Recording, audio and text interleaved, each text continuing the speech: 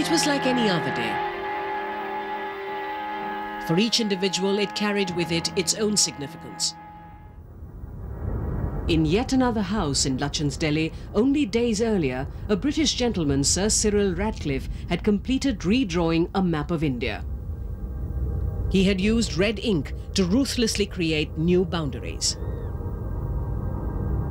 Now, this map was to become the tangible physical contours of a country. In different parts of the country, members of royal families of erstwhile kingdoms waited for the boundaries of their empires to be erased permanently. Waiting anxiously to be absorbed into a new country which was about to be born.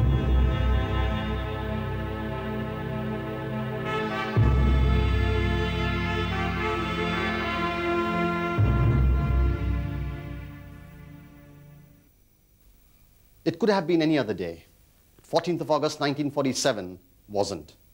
Because in less than 12 hours on the 15th of August 1947, a nation changed to bondage was preparing to unshackle itself of its fetters. Because in the words of that Kashmiri Pandit, who was to become the nation's first prime minister, a voice of the country, long suppressed, was finally going to find true utterance.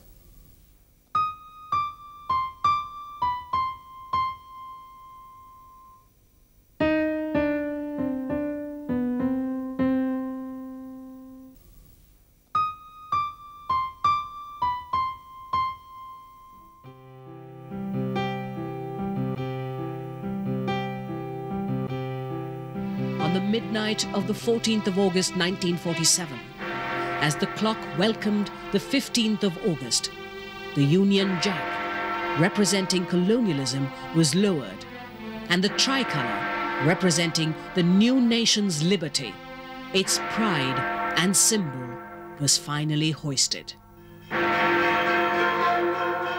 It is said that on that day, when millions of Indians descended on the capital to witness this birth of a nation, a rainbow flared across the overcast sky. Some called it a benediction, a heavenly sign, gifting this infant nation with celestial blessings. All over the country there were celebrations. In many towns and cities, prisoners were set free. Yet beneath all this euphoria was the unstated tension of the communal carnage waiting to explode. Mahatma Gandhi's death would take away from the center stage the man who could have given the country's destiny a different emphasis. It is a theoretical issue whether his death took the country on an alternate course. Yet, others who had been his apprentices had already taken over the helm of affairs. They were all men with impeccable credentials. In the coming years, they would teach the nation how to cope with self-reliance, to conceive its own agenda, to overcome difficulties and obstacles, to fight demons it had created along the way, and some which it had inherited.